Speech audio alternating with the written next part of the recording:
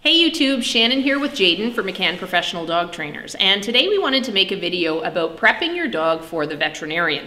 Very important that your dog is comfortable when they go into the vets, that they can be examined well by the vets. A lot of times dogs will stress about the veterinarian, so you want to set it up so that your dog understands completely how to be handled appropriately, how to be touched and prodded a little bit by the vet. So that's what we're going to talk about today.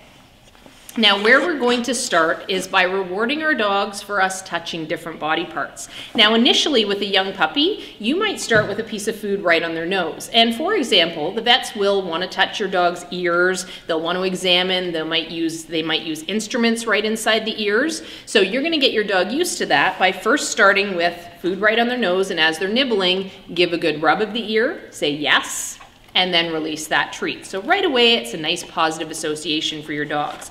Now you're going to fade out the food quickly, but still use it as a reward. So what I might do is take my dog's ear, if he's nice and calm, rub it a little bit, then say yes, and then from there I can pull out my treat and reward my dog. So that's one body part that the vets will pay attention to. Others are eyes. So I want to make sure that I can spread my dog's eye a little bit. I can look inside. He's comfortable with that. Yes.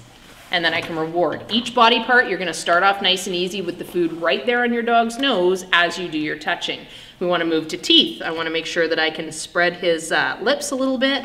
I can open his mouth, have a look inside. Yes, good boy. Vets will definitely do that to get a good look at how your dog's mouth looks. Play with their feet. Make sure that you play with their belly a little bit. Vets will want to palpate their belly. You want to make sure that you can pull up their tail. You want them comfortable with the idea that they might get a thermometer used on them. They will have vaccinations done perhaps in their back area, so make sure that you can put a little bit of pressure there. Yes. And then reward them from there.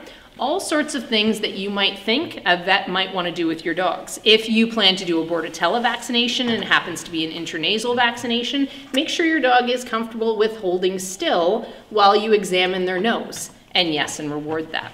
So think about all the things that your veterinarian might do with your dogs and practice that ahead of time so that once your dog gets into the vet, it's old news and it's a piece of cake for them. Alrighty, that's all we're going to talk about today. If you have any questions, please give our office a call at 1-888-681-7877 and we would be happy to help you address them. Bye for now.